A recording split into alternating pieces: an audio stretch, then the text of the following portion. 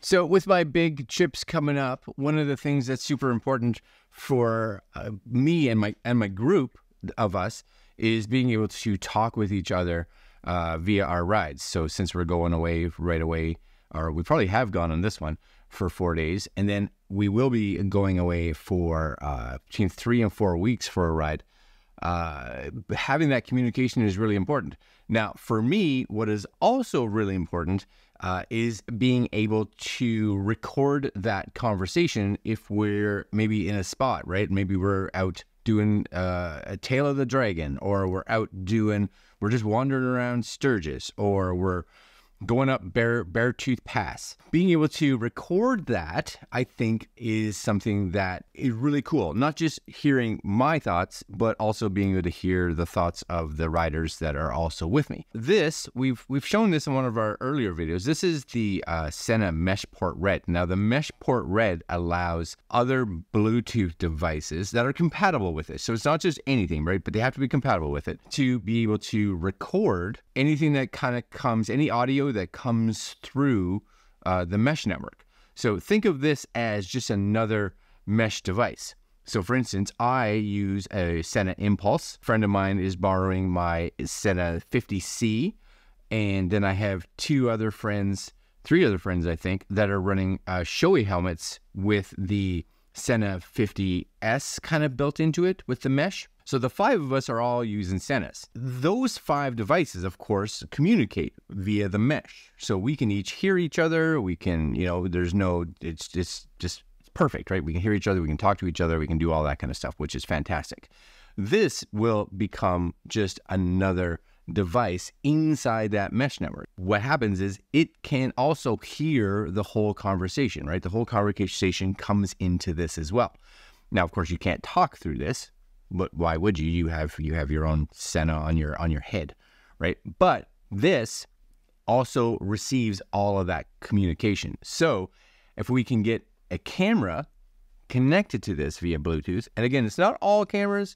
We're going to show it today on an Insta360. I have an Ace Pro and an X4, and both of those work. I don't know about the older ones. I also don't know about things like GoPros and things like that, but the Insta360 X4 and Ace Pro do work. We can Bluetooth this to that so that when this is recording, it is capturing the audio that's coming through here, which is the whole communication, which is cool. So I actually think that we will use my X4 here. Hopefully you guys can see that. So I'm going to turn the X4 just on right now. So we'll just give it a click. It should power up. I should have battery in this. I'm pretty sure I do. Maybe I'm a liar. That is always a possibility. Am I a liar? I am 100% a liar. That is dead. So today what we're going to do is we're going to use the Ace Pro.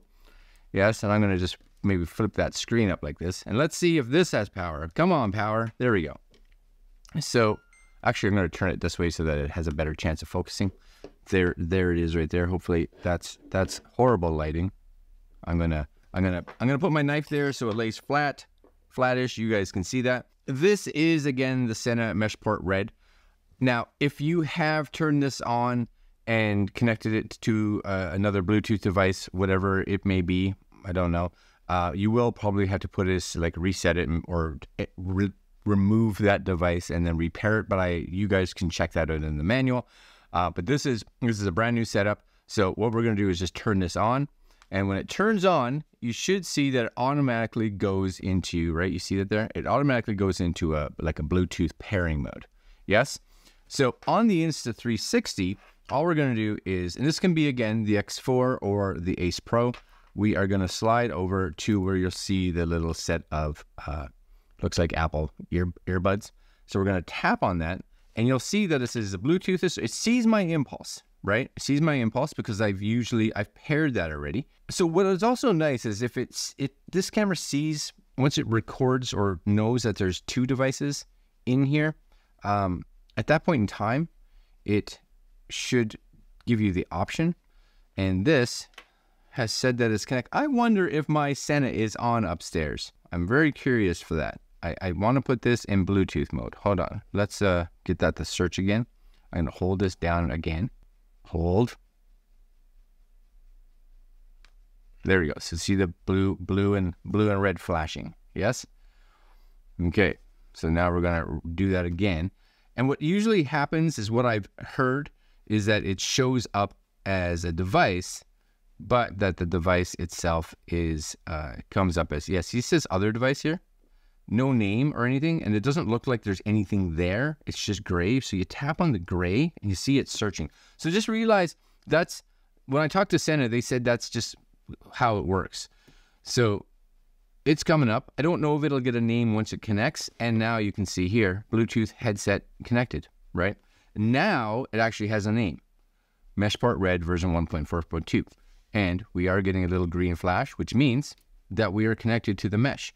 So as long as all the comms and this are on the same channel, just realize they have to be on the same channel. Now for us, we have switched, because by default, the channel is channel 1.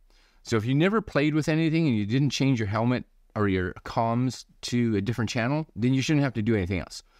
If you have changed your comms to like channel 2 or channel 3 or whatever, then you want to make sure you go into the app, because there is an app on here. I may be able to see it, right? Just so you guys can see the app itself.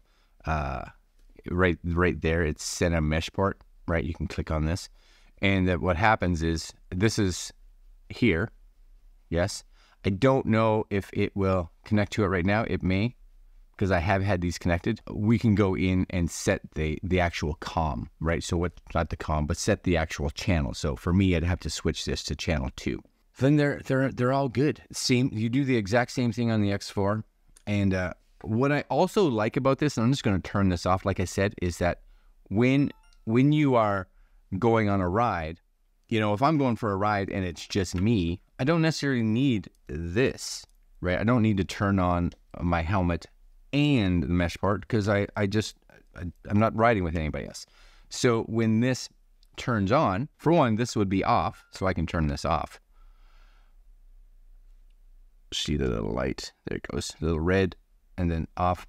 Same idea. I could just come in here, switch over, tap this, and you'll actually see that the Bluetooth again is starting. It's going to look for this because it's the last device that it looked for. But at this point in time, my Impulse helmet would be on, so it would list as the 2 devices, and I could just pick the one I want. So super cool. I really like that. All right, guys, this is going to be a great addition for my ride. I am, at time of filming, going to be going on a ride where we're going to test this, and that video should hopefully be coming out shortly after this one gets released. All right, stay tuned for that one. Make sure you guys subscribe to the channel. We got a lot of cool motorcycles stuff coming up, from gear to some amazing trips, and we will see you guys next video.